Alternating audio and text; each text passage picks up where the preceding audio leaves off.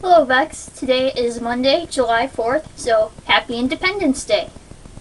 Today I am going to be doing my book review thingy whatever for July, and so I will be talking about A Tale of Two Castles by Gail, Carson, Levine.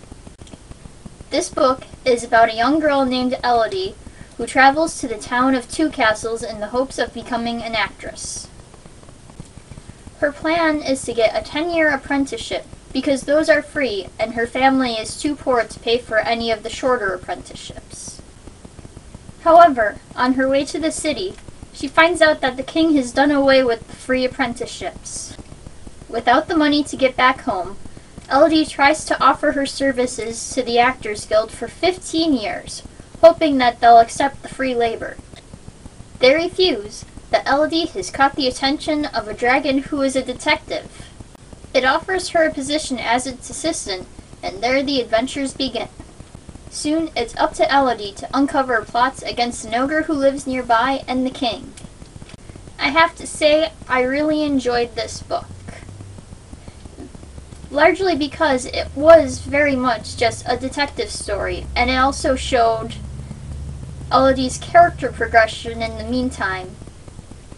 But there was very much, that mystery and figuring things out and all that. So it was a detective story mixed in with not quite a coming-of-age story.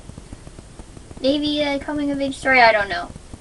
We see her grow up a little, but she is only 12, so she's getting there. I don't know. Another thing I like about this book is that there isn't really much romance, which is a nice change of pace. Most of the other books I've read by Gail, Carson, Levine, with the exception of Dave at Night, have romance in some way. But Ella Enchanted, she got with the prince in the end. Ferris, she got with the prince in the end. Ever, she got with, I don't even remember.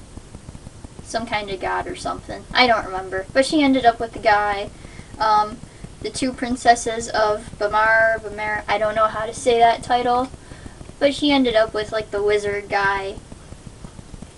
This one doesn't have that. So, it's a nice change.